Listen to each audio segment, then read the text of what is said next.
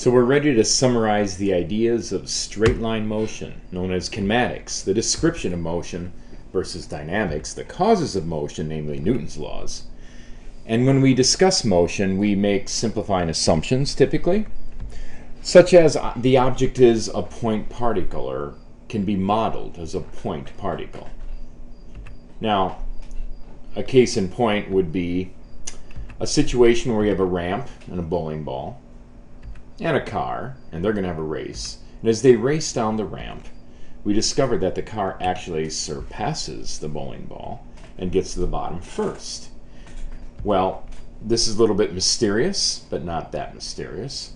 What we haven't done is considered rotational inertia, which is the effort it takes to spin the ball up as it rolls down the ramp. So this is a situation where the simplifying assumption is not valid, and in AP Physics we look a little more carefully at some of those reality checks that we may have overlooked in previous discussions of motion.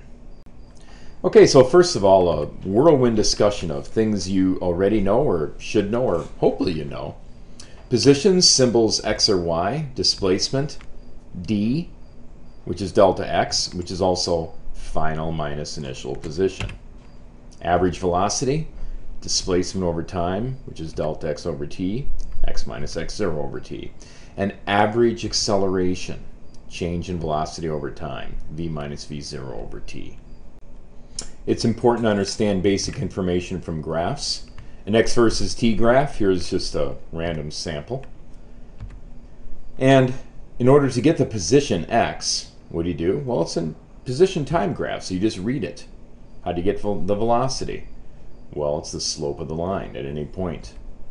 The acceleration, well, if it is a curved line, then the rate at which the slope is, the rate at which the position is changing. Therefore, the slope is changing. The velocity is changing. That's a curved line. What does the area tell you? Well, the area under the graph is meters times seconds, and so it doesn't mean anything. How about a velocity graph? Here's a random sample again.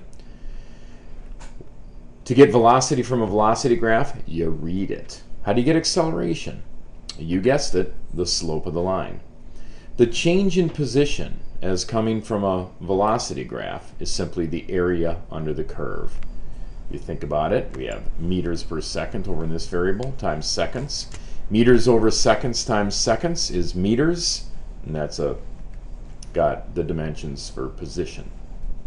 And finally, what is the position? Well, the position is x0 plus delta x. Delta x is the area. x0 must be given by some other information. We must be told what it is. And then we have the acceleration graph. Here's an example. So, to get acceleration, once again, read the graph. Change in velocity. What information gives you change in velocity? Yes, the area, because the area is meters per second, or meters per second squared, times seconds gives you meters per second. To get the actual velocity at any given point, you need the initial velocity, which you don't have unless given, plus the area, or delta v. Then the rate at which area changes, or the acceleration changes. Delta a over delta t, that's the slope of the line. That's also known as jerk. For most considerations, most problems, we don't have a change in acceleration. If so, it just makes the problem quite a bit more difficult. And now let me give you the basic complement of constant acceleration equations. The acceleration is, well, constant. Guess it kind of goes without saying, right? The average velocity is defined as the initial plus the final divided by 2. Again, if it's constant acceleration. The final velocity, or the instantaneous velocity at any given point, is the initial plus acceleration times time. Now this comes from the basic definition of acceleration, delta v over t, or v minus v0 over t. What's the position? It's where it started out, plus the initial velocity times time. That's a displacement term, and then 1/2 at squared. These should look familiar to you. Then finally, v squared is equal to v0 squared plus 2a times displacement. Now let me just give you a little overview, brief synopsis about where these equations come from for those interested in a little more background. Okay, let me give you a little background for the all-important position equation. So we start with a velocity graph. That's changing uniformly with time. This initial velocity v0 represents the distance from 0 up to that point, v0. And then the rest of the velocity at the end is the acceleration times time. This is undergoing constant acceleration. From the graph, we see that v, the final velocity, is just v0 plus at.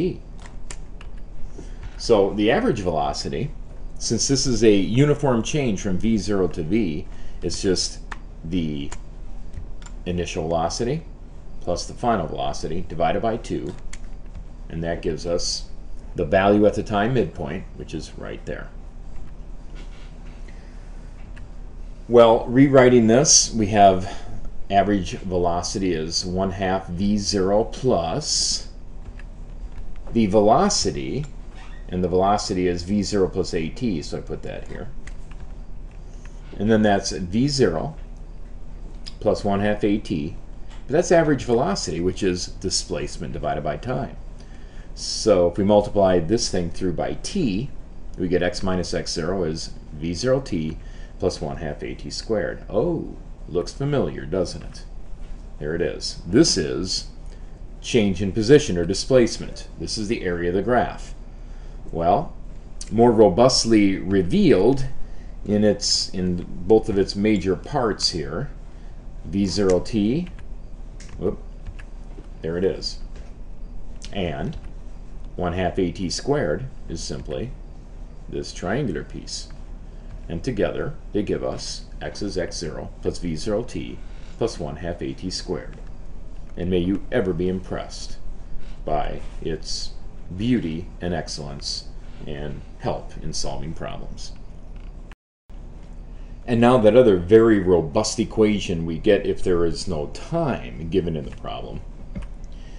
From v is equal to v0 plus at, we can solve for time.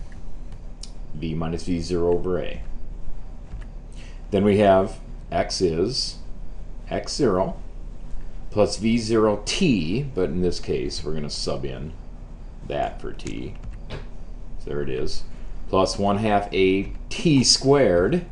There's t squared with our new formulation for t, which we actually don't have. Now this thing is just begging to be multiplied by 2a. So I'm going to go ahead and oblige and multiply it by 2a.